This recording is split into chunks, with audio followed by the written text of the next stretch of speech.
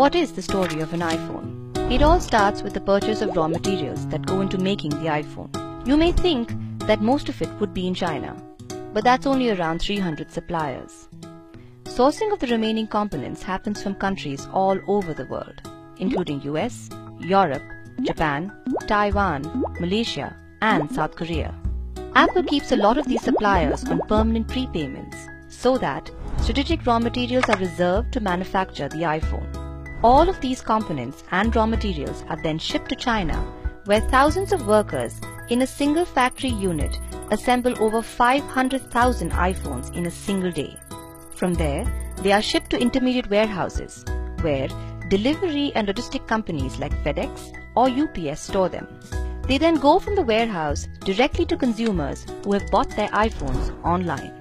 But a large part of the consignment also goes back to the US to Apple's own warehouse facility in California.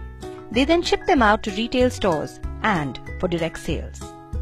Apple considerably simplified this part of the supply chain by having all new orders placed directly with the Apple warehouse. Their retail stores all over the country then acts as stocking points between the warehouse and the buyers. This also helps when Apple wants to eliminate certain product lines that aren't doing too well. When a customer is done with his iPhone and wants to upgrade, he can then send it back to the nearest Apple store or a dedicated recycling facility. Finally, all this geographical movement is also dependent on seasonal factors.